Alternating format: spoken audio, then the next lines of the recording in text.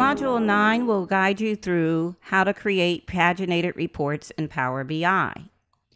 These types of reports are designed to be printed and/or published. They can also be exported to PDF, PowerPoint, and they are formatted to fit well on a page. They will display all of the data in a table even if it spans multiple pages, and when you export them or print them, you will see that that table will span multiple pages. With regular report visualizations in Power BI, if you use the table visualization on a regular non-paginated report, and that table spans multiple pages, when you print it or export it, it's only going to print or export what it sees on the screen, meaning you won't get the whole table printed or exported. Paginated reports are only available in premium workspaces, and in this module you'll learn how to make a workspace a premium workspace, and we'll be accessing a sample data set from within the Power BI service for this module. In order to create paginated reports in Power BI service, you need Power BI Report Builder. It's a separate application. When we get into the service, I'll show you how you can gain access to it and download it. It's the only authoring tool for paginated reports. This is the only game in town where you can create them. You use the Report Builder to develop reports, preview them, and then you end up publishing the reports to the service. You can add those reports to a dashboard in your service. Report Builder is a developer tool. It's not meant as a report consumption tool. So once you publish your paginated report to the service, you can put it on a dashboard and distribute that so users have access to it. So when we get into the service, I'll show you how you can download Report Builder, or I've already put a link in the website links for additional information document in the video description. So in this module, we're going to use the Power BI Report Builder to create paginated reports. We're going to design a multi-page report layout. We're going to define a data source and a data set within Report Builder. We'll publish our report to the service, and then we'll use the export feature so you can see how it exports as a PDF. So I'm back in the service and I'm in my Power BI video workspace. And the first thing we want to do is bring in some sample data from Microsoft. If you look in the lower left corner, you'll see that arrow that seems to be pointing right. And that arrow, if you hover over it, it says Get Data. We're going to click on that arrow. If I scroll to the bottom of this screen, under More Ways to Create Your Own Content, I am going to click on Samples. And these are some sample data sources that they have within Microsoft. We're going to look for the Supplier Quality Analysis sample tile and click on that. And it brings up a subsequent screen. You can learn more about it. It tells you about this data that's in here, and we're going to click on Connect. So it says in your upper right hand corner it's importing data. It could take a little while. In my case, it didn't take very long at all. And when I look in my Power BI video workspace, I have both the Supplier Quality Analysis report and the Supplier Quality Analysis sample data set. Let's click on the link to go to the report. So this one comes with a lot of visuals already in it. As you'll see on the left side, we have 3 pages of visualizations. And I'm going to navigate to the top bottom analysis page just to point out there's a table on this page and it has a scroll bar in it, so you know all of this table data would not fit on one page if you were to print it. So let's just see that. This is a regular Power BI report. We haven't learned how to create the paginated report yet, but we want to see what this will look like if we were to print it. To show it in print preview, I'm going to do the drop down for File and choose Print This Page. And it will open up the print preview window for me. So when I scroll down print preview, you see that it's not showing everything in that table. This is print preview. It's showing the scroll bar, but you can't scroll in print preview for that. So this is the difference between a basic Power BI report visualization and a paginated report. And I'm going to just cancel the print preview. Now I'm ready to turn my workspace into a premium workspace so that when I build the paginated report, I can publish it to a premium workspace. So what I'm going to do on the left side is I'm going to go to my workspaces icon. I'm going to hover over my Power BI video. I don't know if you're using my workspace or another one, but whichever one you're using where you put this sample data is the one that you want to make a premium workspace. I'm going to go to the More button on the right side of my workspace and access Workspace Settings. On the top, I'm going to click on the Premium tab, and I'm going to choose Premium per User. So you have two premiums there. You have Premium per User, Premium per Capacity. In the first module, we talked about the different licensing and subscription types. I have Premium per User. So I'm going to go ahead and click Save. And it's letting you know that you're changing workspace access. So only people who have Premium per User licenses will be able to access this workspace. Anybody that has any type of premium licensing will be able to access this workspace. But the reason why we're doing this is because you can only publish paginated reports to a premium workspace. So I'm going to click on Continue. And when I go back to my workspaces, you'll see that it has the little diamond icon next to Power BI Video, and that indicates that it is now a premium workspace. I'm going to navigate back to my workspace, my Power BI Video Premium workspace, and I'm going to just use the link in the upper right-hand corner to get back to it. In order to access Report Builder, we're going to click on New. And when you click on Paginated Report, if you do not have Report Builder, a splash screen will open with a download button. Feel free to pause this video so you can download it, and we'll continue with the module. Since I already have it, when I click on Paginated Report, it's going to launch Power BI Report Builder. On the splash screen for New Report, they actually have three wizards there: Table or Matrix Wizard, Chart Wizard, Map Wizard, or you can do a report from scratch. We're going to use the Table or Matrix Wizard, so I'm going to just click on that. And the first screen that comes up is to choose a data set. We're going to connect to the Supplier Quality Analysis data set that's in our Premium workspace. So we're going to just do the Next button in the lower right-hand corner, and it says choose a connection to a data source. We don't have any connections listed here, so we're going to click on the New button, and we're going to name our data source here where it says Data Source 1. We're going to just name it Supplier Quality Analysis. And underneath that, where it says Select Connection Type, it defaults to Microsoft SQL Server. We're going to do the drop down, and we're going to choose Power BI Dataset.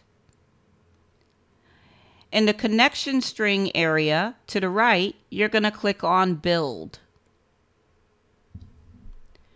So it's going to bring up this screen, select the data set from the Power BI service, right? It's looking at, it has a listing of all your workspaces on the left.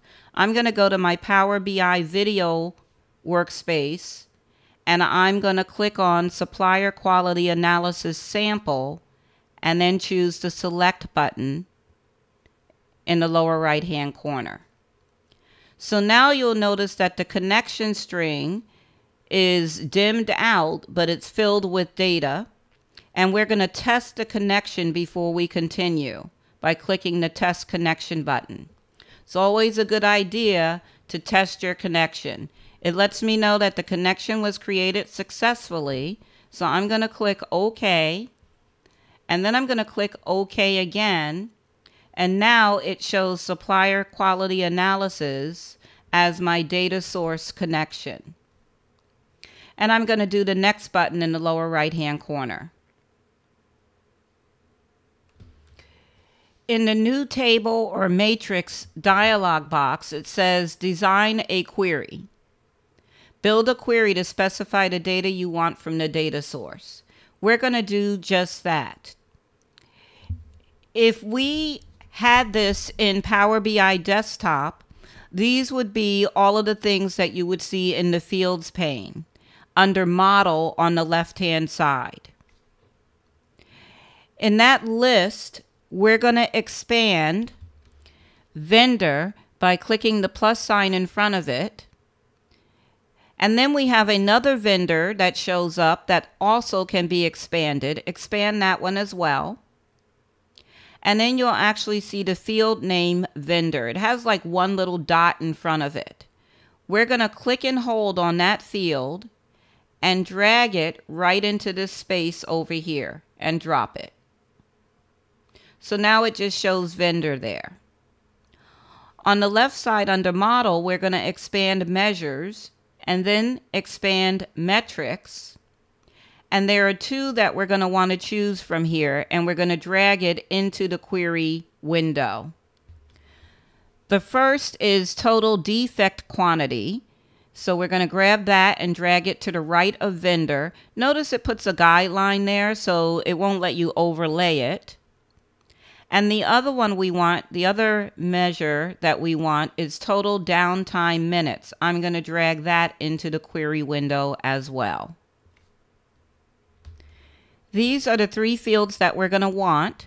So in the middle of your query window, you can click to execute the query, and it will show you the underlying data. We're going to go ahead and click Next. This screen allows us to arrange the fields to group the data in rows, columns, or both, and choose values to display. In the Available Fields list on the left, you're going to double-click on Vendor, and it goes into row groups. If you wanted it in column groups, you could just drag it from Available Fields to column groups, but it defaults to rows. And we're going to use our two measures as values. It knows their values, so if we double-click them, it will put both of them in the values box. And the default value calculation is the sum function. If you do the drop down next to either of those measures, you'll see the other functions that are available. We're going to leave it on sum, and we're going to choose next at the bottom. So this one is just preview of the report. So it's going to have the vendor, the total defect quantity, and total downtime in minutes for each vendor.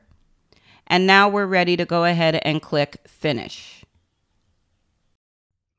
Once we clicked Finish, it puts us in what's known as Design View in Power BI Report Builder. We have a little bit of a quick access toolbar all the way at the top in the upper left. Let's go ahead and click Save, and you're going to save this report as Supplier Quality Analysis.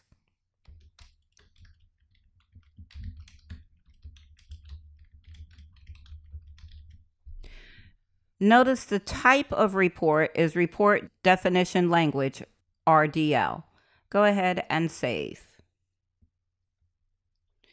So it updates the title bar. We know that we saved the work that we've done so far. The first thing we want to do is we want to sort our report in descending order by the sum of the defect quantity. So in that design grid, I'm going to right click in the second, you can see where it says sum total defect, the one that's not bolded. I'm going to right click on that, and on the shortcut menu, I'm going to hover over row group and click on group properties. On the left side of the group properties dialog, I'm going to click on sorting. And where it says sort by vendor, I'm going to do the drop down, and I'm going to choose total defect quantity. And to the right of that, in the order, I'm going to do the drop down and select Z to A for descending. So we could have clicked on any of these fields and done this. I tend to stick to the field that I'm trying to effect change on when I work in here. And at the bottom, I'm going to click OK. So when we ultimately run the report, it will be sorted in descending order by total defect quantity. Go ahead and save again. You want to save as frequently as you can when you're working with the report builder. We can always run the report to see what it will look like at whatever stage of development it's in. If you look up at your ribbon, the home tab of the ribbon, the first button is Run. Go ahead and click that button, and you'll see that it loads the report. And so we'll see what it looks like at this time. A couple of things I notice is we might not want our headings to wrap within the cell like that. So we might want to make those columns a little bit wider. You'll see that it is sorted in descending order at this point by total defect quantity, which is the sort that we instituted. And you can use Control End to get to the bottom, and you will see the total line at the bottom of the report. To get back to design view, you only have the Run tab up here now, in addition to the File tab. But the Run tab, the first button is Design, and it will take you back to design view. Now we're going to address our column width. So if you click in the little table area there, what you're going to want to do is you want to click above where it says total defect quantity. When you hover your mouse in between the dividing line between total defect quantity and total downtime minutes, your mouse will change to a double-headed arrow. I'm going to click and hold, and I'm going to just drag it so I see the full title, total defect quantity, and it's not going to wrap in the cell like it did on when we ran the report. I'm going to also widen the column for total downtime minutes, so we have the same effect where it's not doing a word wrap in there. And I'm going to click away from it. The next thing we're going to do is we're going to replace this report title where it says click to add title, right? We're going to replace that with a text box with our report title in it, and we're going to cause that text box to repeat on every page of the report. So what I'm going to do is I clicked where it said click to add title, but I'm going to click on the border of that so you get the sizing handles around those little circles and squares. Those are sizing handles. And I'm going to press delete on my keyboard because I want to insert a text box in that area. And we do that from the Insert tab on the ribbon. In the Report Items group, you're going to go ahead and click on Text Box. And as you move your mouse over your report design, you'll see it looks like a plus sign with a box attached to it. I'm going to click as far as I can get into the upper left corner of the report design canvas. I'm going to click and hold, and I'm going to just draw a text box about that size. Your insertion point is already in the text box, so we just need to type the title of this report, and that's going to be total defects and downtime minutes per vendor. So I'm going to just type it in that text box, total defects and downtime minutes per vendor. And I'm going to select the text. And on the Home tab, you have a font group. I'm going to use that big A to increase the font size. So I clicked it once, I'm going to click it again and again. So I clicked that uppercase A to increase font 3 times for our title. Once my title is formatted the way I want it to be, I'm going to select the text box. Again, it's selected when you have the sizing handles around it. And you'll notice on the right side of your screen, you have a properties window. If your properties window is not showing, you can go to the View tab on the ribbon and check the box in front of properties, and then it will show over on the right. So we're looking at the properties for that text box. The properties are in groups, and we want to find underneath Other. You're going to click where it says Repeat With. Click to the right of over there. And when you access the drop down to the right of Repeat With, you only have 2 choices, None and Tablix 1. We're going to choose Tablix 1, which is basically that table of data on design view. So we're telling it to repeat wherever that table is. So if the table spans multiple pages, the report title will repeat on every page. Go ahead and save your report builder file.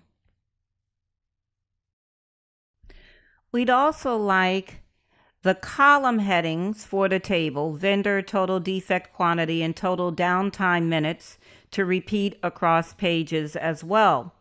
That's a little bit more in depth to get that to happen than the text box that we just did for the report title. So to make those column headings from the table repeat, on the bottom of your screen, you'll see row and column groups. If you don't see those boxes on the View tab, you want to check Grouping, and they will appear at the bottom of your design view. To the right of the column groups heading, there's a down arrow. You're going to click that and select Advanced Mode.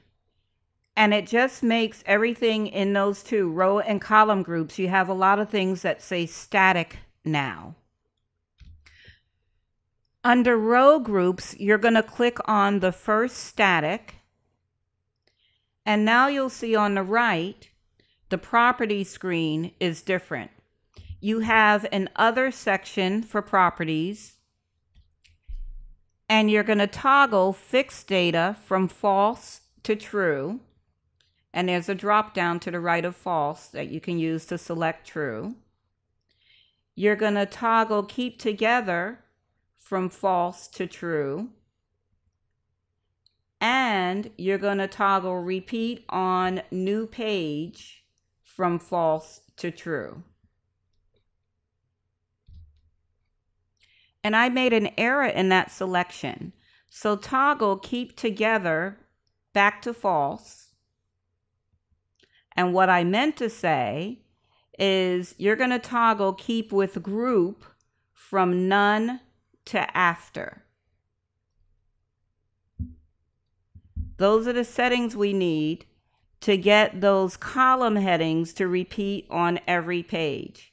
We need to say that it's fixed data, that we want to keep them with the group that's coming after it, and we want to repeat the heading on new pages. We're going to return to the drop down to the right of column group and turn off Advanced Mode. And then go ahead and save your report again. Now, if you look at the report data pane on the left side in Design View, you have a category called Built-in Fields. Go ahead and expand it. You'll notice the first one is execution time. When is the report executed? When is it run? And that's already in the footer as a placeholder. Let's go to the Home tab of the ribbon and run the report, the first button. And we'll see that we have our title at the top. We have our column headings. Again, it's sorted in descending order by total defect quantity. If we scroll down, you'll get a sense of how much data is here. So you know that this data is going to appear over multiple pages.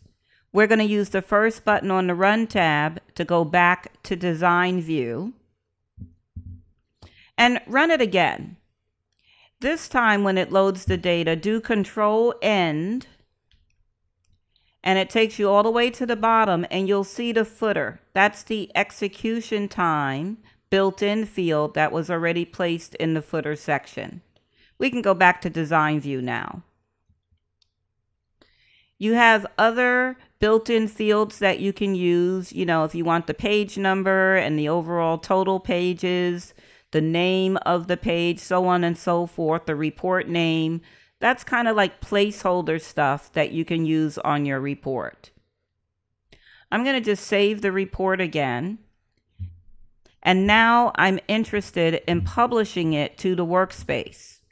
So on the Home tab, the last button is in the Share group and it's Publish. Go ahead and click on your Publish button. Remember, you can only publish to a premium workspace. So when I'm on my workspace, notice Publish button is dimmed out. That's because that's not a premium workspace. I'm going to click on my Power BI video workspace. And then when I click in the file name box, I'm going to type supplier quality analysis, and notice my Publish button is active here. So I'm going to click it. It lets me know that it's been successful. And right from here, just like when you're publishing from the desktop, I can open supplier quality analysis in Power BI. I'm going to go ahead and click that link.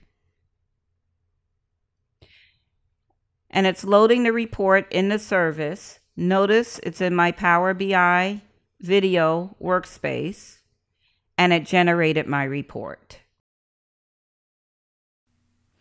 I want to start by going to the workspace. So I'm going to go up here and use the link to get to my Power BI video workspace.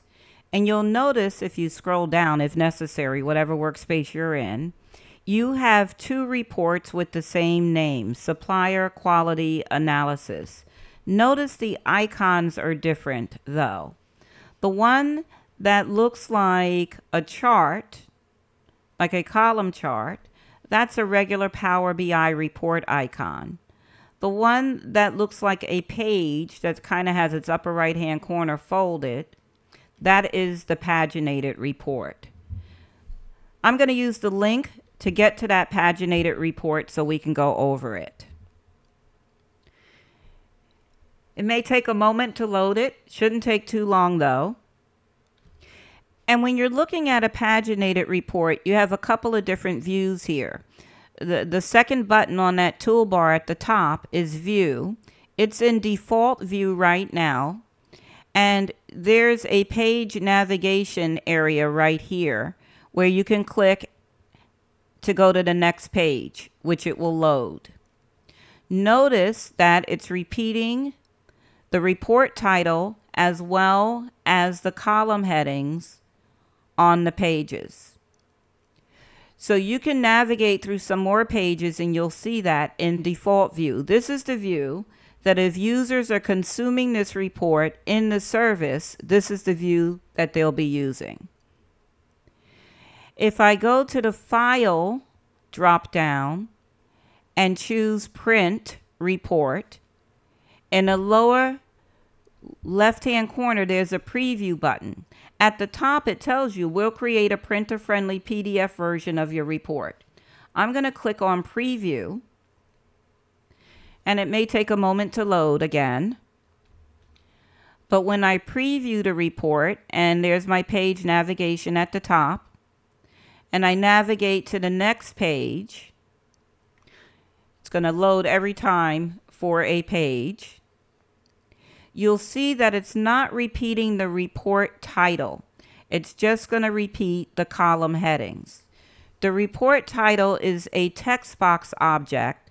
So that's really, if you want to repeat it, it's only going to repeat when someone is consuming the report and not actually printing it or exporting it to a PDF.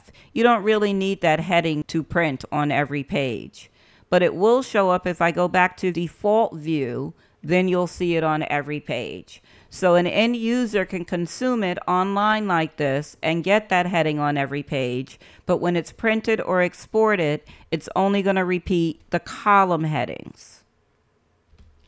So for paginated reports, end users consume it in the service, or you print it and distribute it, or you can export it to any of these formats: Excel, PDF, accessible PDF. You can export it to PowerPoint, Word, so on and so forth, and distribute it that way.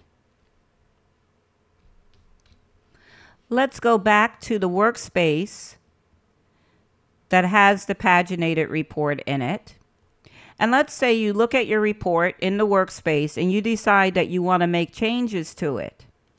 If you hover over the paginated report and go to the More Options button, you'll see that the top option is to edit in Power BI Report Builder. Let's click that. And it will relaunch Report Builder for you, and it brings up your report. So if you wanted to make any changes in here, let's add something else to the footer area. On the left side, and I can maximize this screen so you're not seeing my workspace behind it. On the left side, I'm going to expand those built-in fields again. And this time, I'm going to drag overall page number into the footer section on the left side.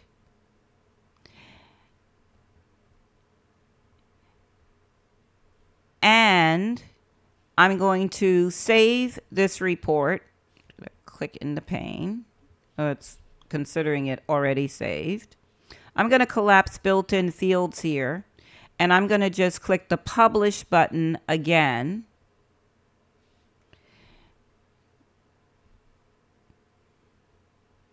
And it's bringing up, because I've already published from here, it's bringing up Supplier Quality Analysis, and we're going to use the same one. We're going to basically overwrite it by publishing. It lets you know that that item already exists. You want to replace it. We're going to click on Yes. And then you can open it again in Power BI.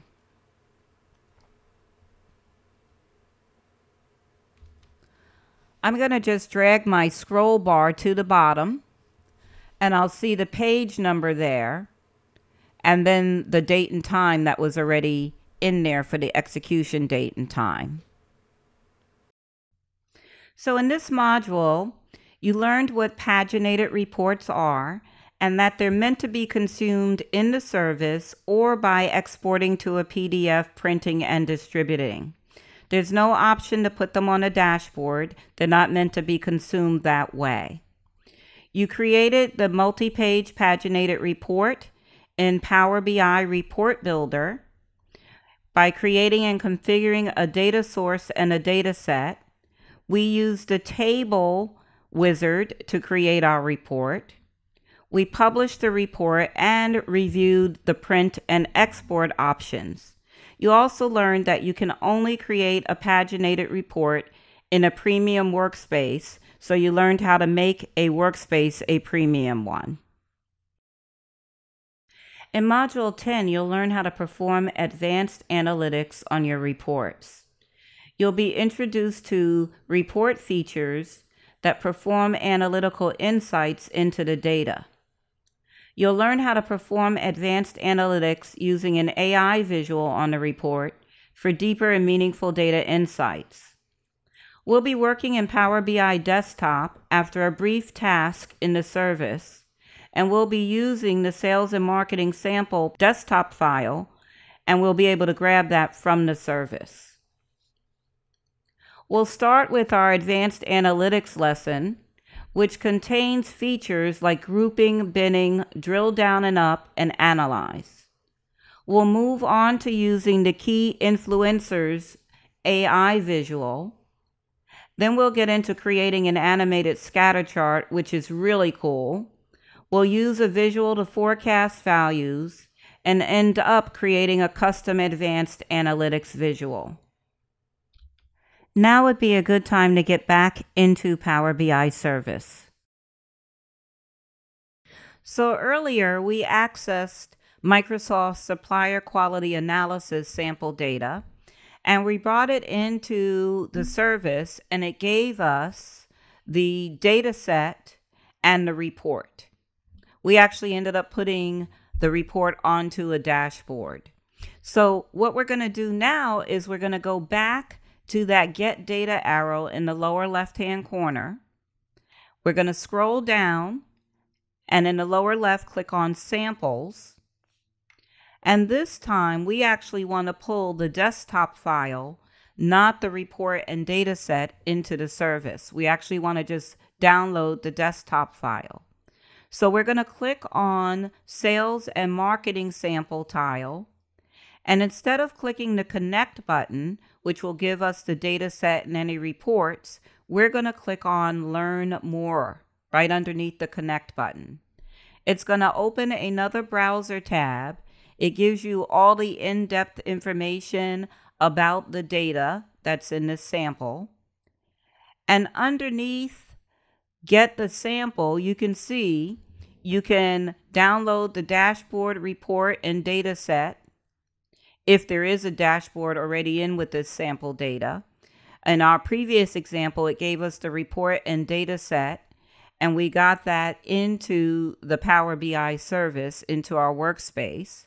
This time, we want to grab the PBIX file, which is the desktop file. You'll notice you can also download the Excel workbook if you wanted to.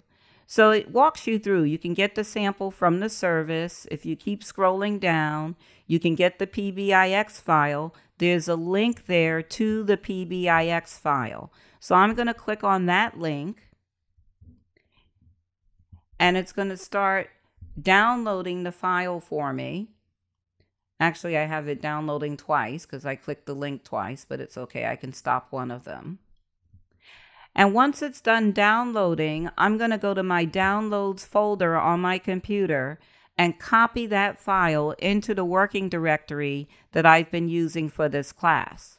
And then I'm going to launch it, and it's going to open up Power BI Desktop, and it will have that data already in it. The first page in the desktop file is an info page. So this data is provided by a company known as Obviance, which works in conjunction with Microsoft. And we don't need that page. So I'm going to just hover over the Info Page tab and do the little X in its upper right-hand corner. It will always prompt you if you're going to delete a page. So I'm going to go ahead and choose Delete on the prompt. And it's going to start rendering the images on each of these pages. So we have a market share page, year-to-date category page, a sentiment page, and a growth opportunities page. If it needs us to use Microsoft R Open on a specific type of visual to render it, it would notify you, as you saw on the screenshot in the slideshow. The first thing we're going to talk about here is the concept of grouping. In Power BI, you can group fields together, and you'll see how this works. I'm on the Growth Opportunity Sheet tab, and in the lower left-hand corner, there's a column chart.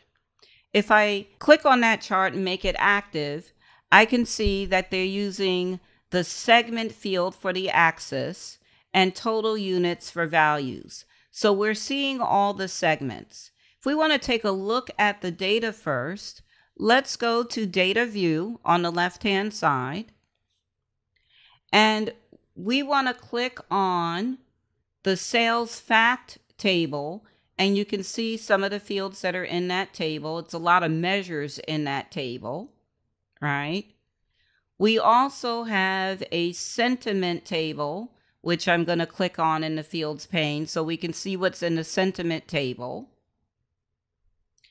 If we scroll down in the fields pane, we have the date table, we have a geographical table. Let's expand the manufacturer table, or click on it and you'll see the data in there. And we have one remaining table at the bottom, which is product. And the product table is where the segment is coming from. We can go back to report view, and that report is still selected on the growth opportunities page. So we know that segment is coming from the product table. Also in the fields list, the tables that have the yellow check mark are the tables that are being used in the visual. So segment is coming from the product table and total units is coming from the sales fact table. Grouping is something that's typically done on a visualization. And for this column chart, we decide that we want to group the youth and regular segments together. So in the column chart, I'm going to click on youth. I'm going to hold down my control key and click on regular. So both of those segments are selected. I'm going to right click on youth or regular, and I'm going to choose group data. So it flashed on the screen really quickly that it was working on it, and now it's done the grouping. So if you look at your legend, right, it says segment groups, and that's because in your fields pane, it created a group with those two segments in it, and it named it segments group. And it added it to the legend in the visualizations pane.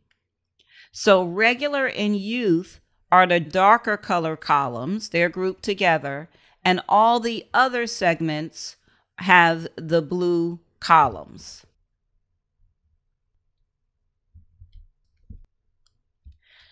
So now when you're looking at that column chart, you're actually analyzing the data in a different way because of the groupings. Go ahead and save your sales and marketing sample file. Grouping is typically performed on data fields.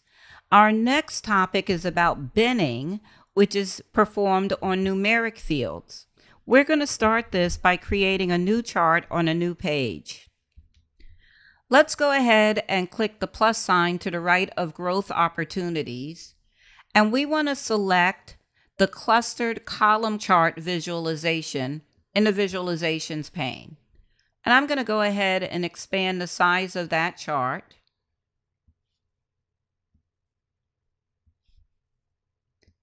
We're not going for exact here. And I'm going to name that new page binning, just so you have a reference later for what we did on what page in here.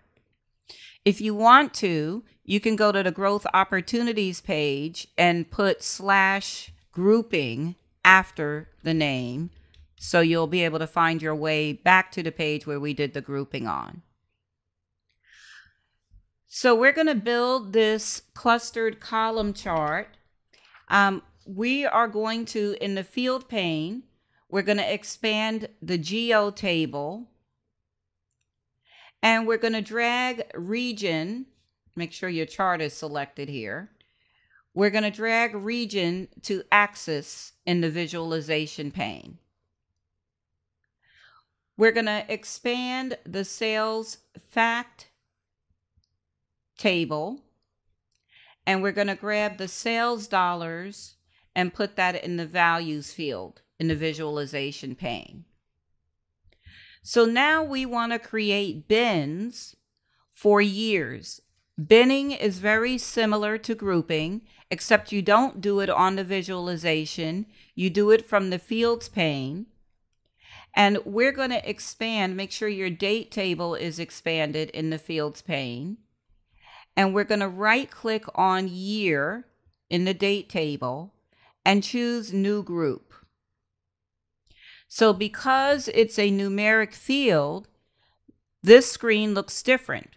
It has group type as a bin, and the bin type is size of bins. You only have two choices there for bin type, size of bins and number of bins. We're going to leave it on size.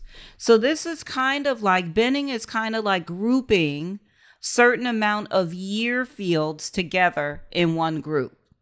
And we decide we want our bins to be a size of 5, which represents about 5 years. Go ahead and click OK after you change the bin size to 5.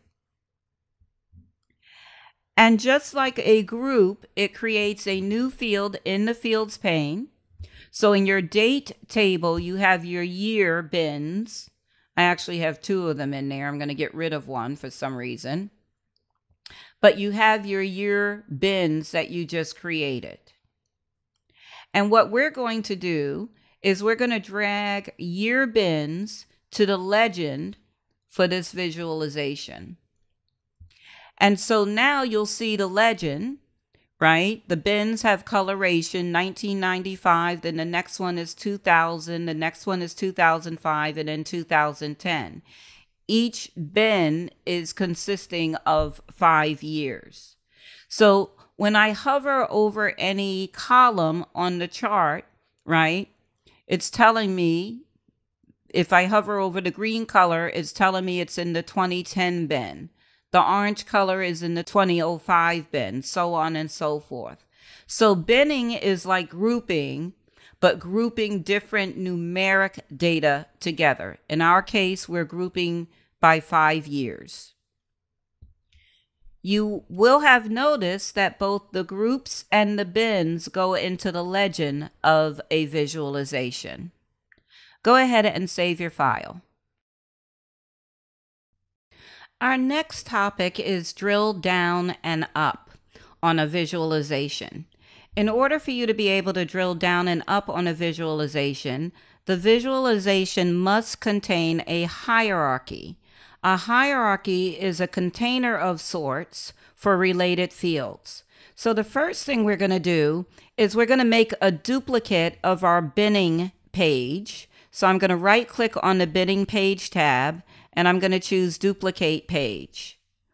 I'm going to rename the duplicate of binning to drill down / up, which is the name of the feature. And the reason why we did this is because we're going to create another column chart that's very similar to this one. So instead of starting from scratch, we're going to just modify this one. So I'm going to select the column chart, and I can see that region is in the axis, the year bins is in legend, and sales dollars is in values. Well, we're going to create a hierarchy first of the region field, and we want it to include the region and the state. So in your fields pane, in your geo table, what you're going to do is right click on region and choose create hierarchy from the shortcut menu. So now underneath the region field, you have region hierarchy in your fields pane, and you can expand that and you'll see that it only contains region because that's the field that we base the hierarchy on. We also want to include the state field in that hierarchy. So we're going to right click in the fields pane on the state field and choose add to hierarchy and then select region hierarchy. So now we have a hierarchical field which will allow us to use the drill down and up feature. In your visualizations pane, do the X to the right of region in the axis box to get rid of it. and we're going to drag the region hierarchy field to the access box instead. Now, a couple of things happened. First, though, before I point them out, go ahead and save your file. Now you have additional buttons on your visualization. You'll see 3 of them in the upper left corner of the visualization, and you'll see another one that just looks like a down arrow over to the right. So when you're using drill down up feature, you have to enable it on the visualization. And you enable it by using the down arrow button that's on the right side, the upper right side of the visualization. When you hover over that button, the screen tip will tell you, it says click to turn on drill down. So we're going to just click that button and it enabled the feature.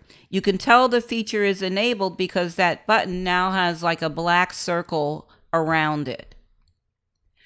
Let's talk about the 3 buttons that are on the left side above your visualization. In the upper left-hand corner of the visualization, you have 3 other buttons. And those 3 buttons control how you drill down and up on your visualization. So these 3 buttons right here do different things. The first one, if you hover over it, it looks like an up arrow and it's currently dimmed out. It's the drill up button. We're at the top level. In our visualization, we're showing the regions right here, East, Central, and West. And we have our year bin, so we have that going on as well. The next button, it has the double arrow. And that one is your drill down button. The double down arrows is your drill down button. So we're going to go ahead and click that button. Since state is the next level in our hierarchy, we are at the lowest level of the data because we only have 2 things in our hierarchy, region and state. So when I hover over that dimmed out double down arrow button, it says you're at the lowest level of your data. If I want to get back to region, I would use the up arrow, which is now enabled, which says drill up. So I'm going to use that, and now I'm back at the highest level, which is region. So by going through the different levels, you're able to analyze your data in different ways. Right now, we're analyzing it by region, but we have a 3rd button up there. We actually have a 3rd button on the upper left-hand corner that's part of this feature set. And that 3rd button, if you hover over it, it looks like an upside down pitchfork to me, but if you hover over it, it says expand all down 1 level in the hierarchy. When I click that button, now I'm seeing the region and the state. So it's combining things. It's another way of analyzing your data. I'm going to go back to the up arrow button, the drill up button, and I'm back to my highest level, which is region. So the drill down and up feature requires a hierarchical field that you can utilize in the visualization. And just by having a hierarchy in your visualization, it will give you all the drill down and up controls on your visualization. Go ahead and save your file. At this point, we decide that we want city to be in our hierarchy as well. So in the fields pane, in the geo table, I'm going to just right click on city, add to hierarchy, region hierarchy, and it updates. So now we'll have another level of drilling down. The feature is still enabled. So now I'm going to do my drill down button, and it's going to take me to the state level. And I should be able to drill down again to get to the city level. And it's not letting me drill down to that level. So what it did is it added city to our hierarchy, which we can clearly see in the fields pane, but we need to get the city to be in the access box as well. So what I'm going to do is I'm just going to uncheck region hierarchy, and then I'm going to drag it back into the access box. So now we have region, state, and city in the access box. I'm going to go back to enable to turn on the drill down feature, so on the right side. And now I'm going to use my double arrows on the left side to drill down. Now I'm looking at the state again, drill down again, and I'm looking at city information, and it's overwhelming the chart, which is why we now have a scroll bar in there. I'm going to use the drill up button to drill all the way back up to the top level, which is region. And then I'm going to use my upside down pitchfork to expand all down one level in the hierarchy. And so we're seeing the region and the state. And now that we have another field in the hierarchy, we can click the pitchfork again. And now I'm seeing the region, the state, and the city. Go ahead and do your drill up till you get back to just region and save your file. Our last advanced analytic technique that we're going to get into now before we get into artificial intelligence visuals is Analyze. It's on every single report page that you have in Power BI Desktop. And to get to the feature, I'm going to still be working on the drill down up page right now. I'm going to just select that visualization and I'm going to right click in a blank area of it. And I'm going to hover over Analyze. And it says find where this distribution is different. Go ahead and click on that. And it will bring up a bunch of analysis information that Power BI just scanned all the data and came up with. And so it's saying here are the filters that cause the distribution of sales dollars by region to change the most. So California has 14% of the records, Texas 6.5% of the records, and Florida 6% of the records. And those three most affect the distribution. So it's showing you California here, right? And there's a tab for Texas right there, so I can see that. That's in a different region. And in Florida, which is in the East region. And notice at the bottom it says it's comparing proportions, which it's doing. Now, there is a scroll bar to the right of that. And I can see other analysis information that it gave me. So now it's looking at category. Rural has 36.6% of the records, so on and so forth. I can keep going down, and there it is by segment. It did an analysis by segment. There is a calculated column. Manufacturer is Van Arsdale, so that's coming up there. And so no, 77% of the records don't have that manufacturer is what that's telling you. But this is just Power BI looking at the data, analyzing it, and giving you these tiles with the analysis. Now let's say I want to keep a tile. I'm going to just scroll back up to the top. And I want to keep this first tile. In its upper right, I'm going to click the plus sign to add it to this page. Now, there's also a thumbs up and a thumbs down. The Power BI people at Microsoft are really committed to listening to end users. So if these analyses are not good for you, you can give it a thumbs down and say this is of no use. Or if you really like it, you can give it positive feedback. I'm going to go ahead and click the plus sign. So I add it to this page. And then I'm going to click on a blank area of the page. And now I'm going to resize my column chart and then resize the analysis that came in at the bottom. I'm going to just make that a little bit taller. so I can see it. So that's a built-in feature in Power BI Desktop. It's the Analyze feature, and you get it by right-clicking on a blank area of a visualization. Now we're going to create an artificial intelligence visual, and there are two ways you can access them in the desktop. One way is from using the Insert tab of the ribbon, and the other way is from the Visualizations pane. I'm going to go ahead and click on the Insert tab, and you'll see there is a group called AI Visuals. So you were already introduced to Q&A in Module 8, and we're going to focus on creating a Key Influencers visual.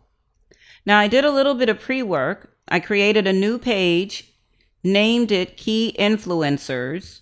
I also created 3 more pages for upcoming stuff, but you don't have to do those now. Just create a new page called Key Influencers for right now.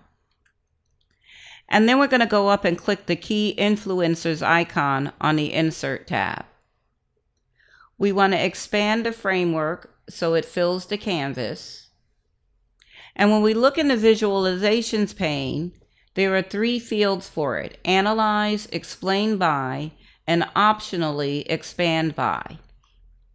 We're going to use something that's in the sales fact table to analyze, and that is going to be the sum of revenue.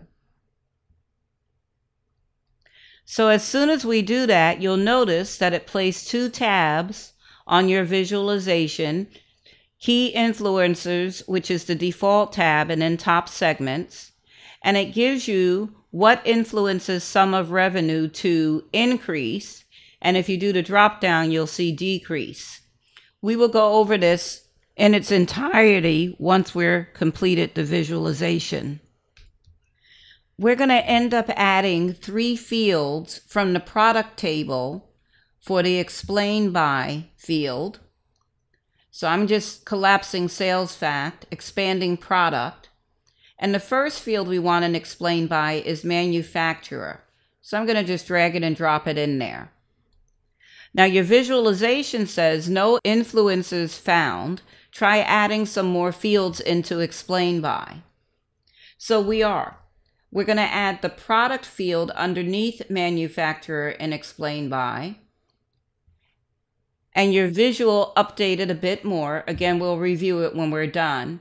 We have one more field that we want to drag underneath product and explain by, and that is the category field. So let's review this visualization. Right now, we're looking at what influences the sum of revenue to increase. The influences are when the manufacturer is one named Van Arsdale and when the category is urban.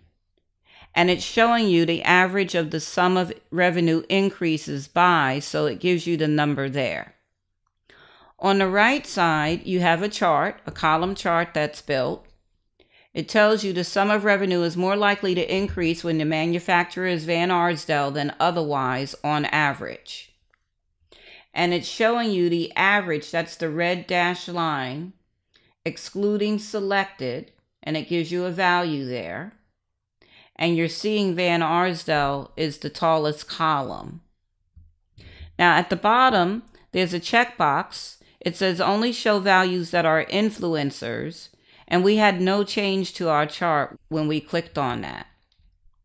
The other thing you can do with this type of visualization is you can hover over the bubble, the 11.5 M bubble there, and it gives you more detailed information, basically just in text form. This influencer contains approximately 12.61% of the data. When I click on that, it makes the chart disappear, and then when I click on it again, the chart reappears. So let's go and see what it looks like when we change the drop down to decrease. So now you have the same chart but different data, and it's showing when the average of sum of revenue decreases by, and it's the other manufacturers, and one category is mixed in there. And you have the information also displaying in the chart, and it gives you the baseline average. Let's go to the top segments tab. When is the sum of revenue more likely to be low? And you have the other option is high. We found 5 segments and ranked them by average of sum of revenue and population size. You can select a segment to see more details. So I'm going to click on the bubble for segment 1, and it opens up more information underneath it. So you're getting the manufacturer is Pomum, and then it gives you more text and graphic detail. I can click on another one and it updates the bottom half. And then I'm going to do the drop down next to low and change it to high. And when I change it to high here, it's only showing the highest segment. I'm going to go back to key influencers and go ahead and save your file. Our next lesson in Module 10 is creating an animated scatter chart. Let's go ahead and click the plus sign, and we're going to name the page scatter chart. Again, this file will be a great reference file for you after you complete this video course. So what we're going to do in the visualization pane, you're going to locate the scatter chart visualization and click on it. Let's resize it so it takes up like the upper half of the pane. I'll make it a little bit bigger than that. Make it as wide as the canvas. And now we'll start adding fields to populate this scatter chart. So you notice they have several different fields for a scatter chart. We're going to start at the top in the field in the visualizations pane and work our way down. So we are going to want to expand the product table if necessary. And we're going to use the category field for details on this scatter chart. We're going to add our segment groups field to the legend. And from the sales fact table, we're going to want total units year to date. So I'm going to expand that table so I can see the full field name. And we're going to grab total units year to date and drag it to the x-axis field. We still have more fields to add. So we're going to use the size field here. And we're going to use total units from the sales facts table in the size field. And one more for the play axis, we're going to expand the date table, and we want to grab the year field, not the year bins, just the regular year field, and put it in play axis. So now you'll see your scatter chart. Let's go ahead and save our file. Scatter charts in Power BI come with a play axis. We added year to the play axis field.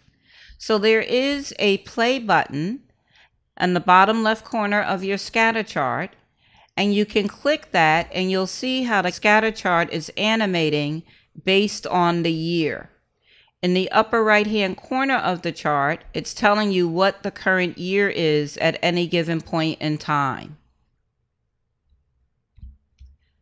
Press play again and take a moment to absorb the animation, and you see the current year again in the upper right hand corner of the scatter chart. It's a really cool feature. So far in this module, we haven't done any formatting on any of the visualizations we created. We'll get to that at the end of the module. We're just 2 lessons away from being able to format all of the charts we are creating during this module. Right now, we're going to use a visual to forecast values. Let's go ahead and create a new page and name it Forecast. Currently in Power BI, the only built-in visual that allows for forecasting is the line chart. So in your visualizations pane, find and select the line chart. We'll go ahead and make the chart about the width of the canvas and slightly taller, and we can always size it after we complete building it. From the date table, we're going to add the date hierarchy to the axis box in your visualizations pane.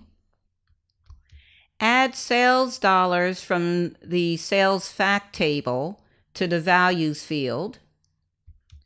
And we're not going to add any more fields at this time. You'll see the line chart is showing the years of data. And when you hover over a data point, it gives you the sales dollar value. So far in this course, we've used the fields well, which we've been using now to add fields to our chart. We've used the format well, which is the paint roller. And again, you'll get to go back there at the end of this module. And we haven't used the analytics well. We're going to click on the analytics icon right underneath your visualizations, and it opens a whole nother set of categories. One of those, the second one from the bottom, is forecast. Go ahead and expand the forecast category, and we're going to click the plus sign for the add button so we can add a forecast to this visualization. Now, there's defaults that are already filled out, so you actually see the gray shaded forecast area on the line chart. It's forecasting by default 10 points, which for our purposes and our data equals 10 years. Because we've accessed formatting, we can do the drop down arrow next to points, and you'll see the rest of the date hierarchy as well as the time hierarchy that's within it. We're going to choose years. Nothing's going to change on our chart. We just decide that we want the forecast length to say 10 years. Now we're going to tell it to give us our forecast, but ignore the last 2 years. So it will use the data set for the forecast except the last 2 years. And that's the next setting down. So ignore last in that box. We're going to change the 0 to a 2. And you don't notice anything changing on the chart. You need to scroll down and you'll see an apply link at the bottom of those categories. Go ahead and click apply. And now you'll see the change on the chart. The green line is representing actual data, and the black line is representing forecasting data. So we told it to ignore the last 2 years, and that's why you have that green line extending into the gray area. So a forecast is an estimate. The next category down is confidence interval. It defaults to 95%. The confidence interval tells you more than just the possible range around the estimate. It also tells you about how stable the estimate is. Let's see what happens if we change it to 75%. There's a drop-down arrow, and you can select 75% and click the apply link again. So it narrows the forecast. It's less confident, and it's looking at less of a range of data. The next category for forecasting is seasonality. It defaults to auto points. Seasonality refers to predictable changes that occur over a 1-year period in a business or economy based on the seasons, including calendar or commercial seasons. So we want it to look within a 5-year cycle of our data. we're going to change the seasonality to 5 points. And again, you're going to click the apply link to make that change show up on the chart. So now it's really looking at a 5-year cycle within the data set, and the shape of the gray shaded area has changed. Go ahead and save your file. Now, if you scroll down, farther down underneath forecast, you'll see some formatting options there.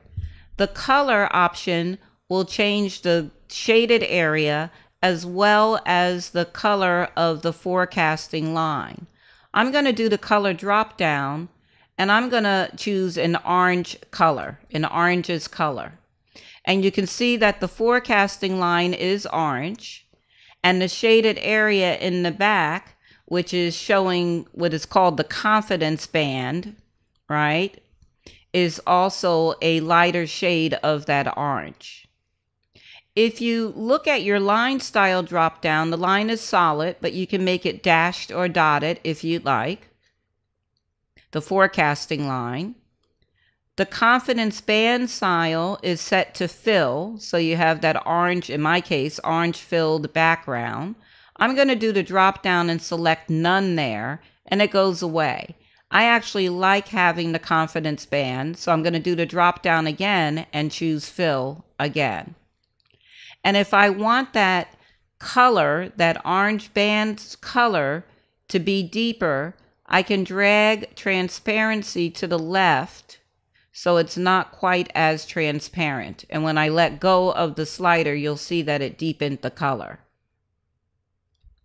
So currently, the built-in line chart visualization is the only one that allows for analytics and, in particular, the forecasting ability. Go ahead and save your file and create a new page so we're set up for our next and final lesson.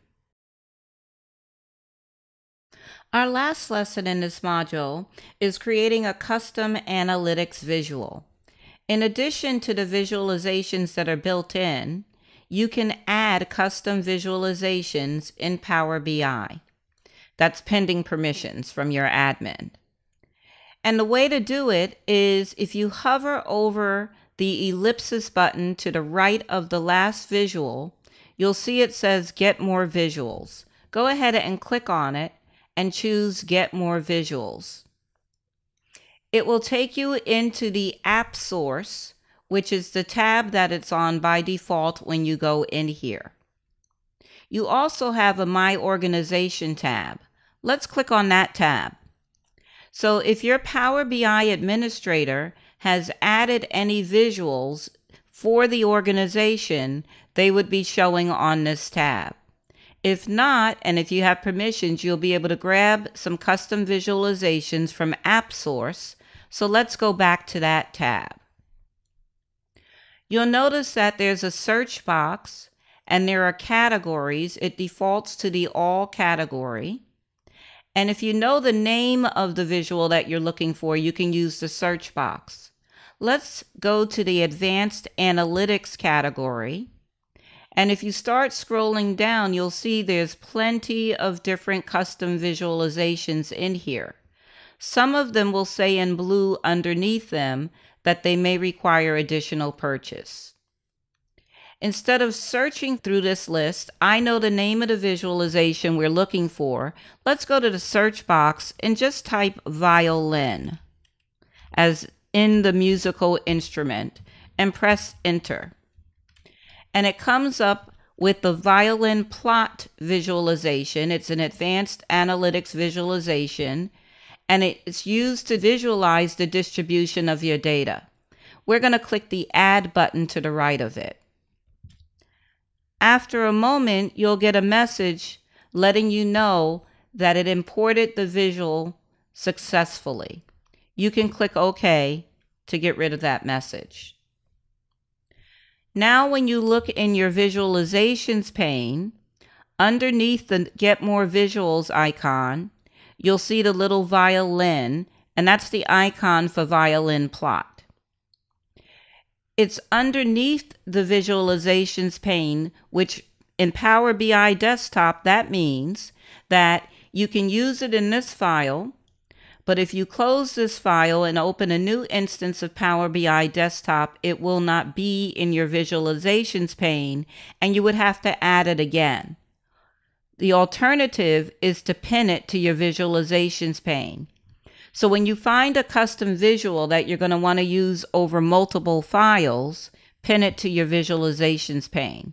And you can do that by right-clicking the violin plot and choose Pin to Visualizations pane.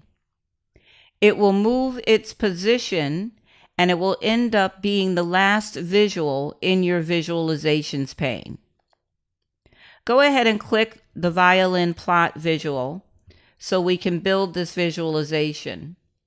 I'm going to expand the framework so it fills the width of the canvas, and I'll make it a little bit taller as well. Now, for this visual, we have 3 fields that we can fill in: sampling, measure data, and category. The category field can be optional, and you'll see how that works as we start building this. So from the products table, we want to use the segment field for sampling. And notice it gives you a message. Please ensure that you have added data to the sampling and measure data fields. You can also supply an optional category to plot multiple violins within your data set. We're going to use all 3 fields. So the next field is measure data. And from the sales fact table, we're going to grab the sales dollar field for measure data. And then for the category, we're going to go back to the product table and use the category field for category. So that caused us, by using the category field, that caused us to have multiple violins. They're broken down by category. They have different shapes.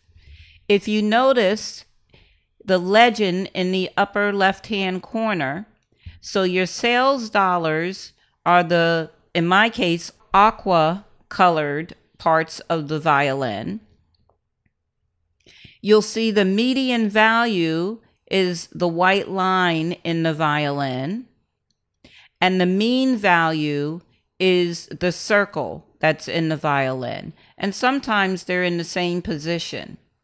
So if you hover over your different violins, you'll see that it gives you the name of the category, the number of samples, the maximum, minimum, median, mean, and standard deviation values.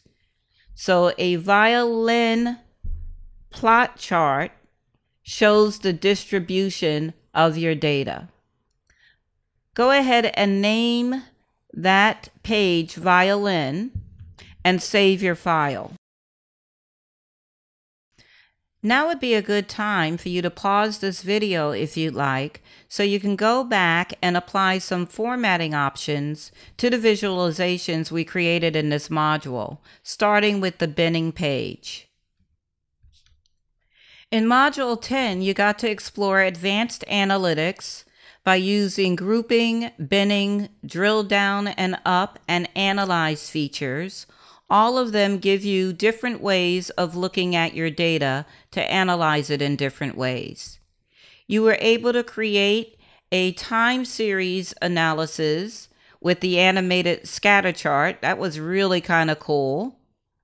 We used some AI, artificial intelligence visuals, some of which identified outliers in our data, and that would include the Q&A, our decomposition tree, the key influencers visual, and how to summarize on a report. All of those are really cool features that give you different insights into your data. And we ended up by using the Advanced Analytics custom visual, the violin plot, which shows the distribution of data. Thanks for watching.